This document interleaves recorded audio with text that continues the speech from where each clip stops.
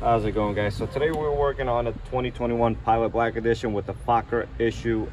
We've done the bulletin, we've done everything, including a dash harness that was messed up by a different tech, but regardless, we are here today. It's still happening, still having popping and stuff. And what I've found most times is these two wires right here at the stereo amplifier, as you can see, are in a pretty decent amount of tension. So I'm just gonna show you what I do to fix this, and I've had a great success in particular with the Pilot and the Passport. So we're gonna go ahead and reroute these wires, and I'm gonna zip tie it myself. I'm gonna eliminate this zip tie right over here. All right, guys, so like I said, we're gonna cut the zip tie. You gotta be very careful. You don't wanna cut the harness. If you cut the harness, you're gonna be replacing this floor harness. So cut that out. I'm gonna spin this out.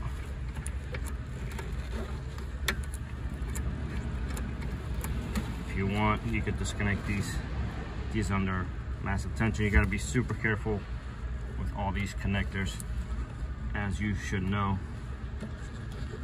So that one's under massive tension, and the red one even more so.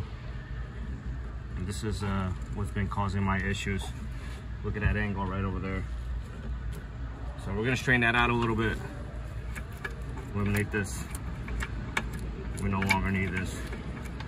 Obviously, Honda didn't do a good job with it anyways. You can just toss that in the garbage. Now you're gonna cut back some of the tape over here, a couple inches. Again, being very, very careful. If you cut into this wire, you're gonna be replacing this harness. Or if you break any of these connectors. And if you've done one of these before, it is not fun. And if you have an Odyssey and you need to replace the floor harness, then good luck. You gotta drop the fuel tank and everything. It's really a terrible, terrible design. You're just gonna keep cutting back at it. Nothing crazy. Being very careful, very gentle. If you don't have the patience for this stuff, I suggest you let a different tech handle it at this point. All right, so I think we've cut back enough. We're gonna try to strain these out a little bit. As you can see, under massive tension. Look at this one, that's ridiculous. How Honda didn't know this was gonna be an issue is beyond me. And it continues to be issues on some of the newer cars even. All right, so now, I think I'm gonna cut back a little bit more over here.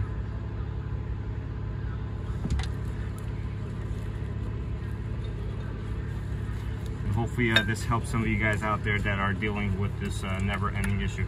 Now what I usually do is I run them some way, somehow, to where there isn't as much tension on the wires. And we're gonna kind of sort of zip tie them into place over here.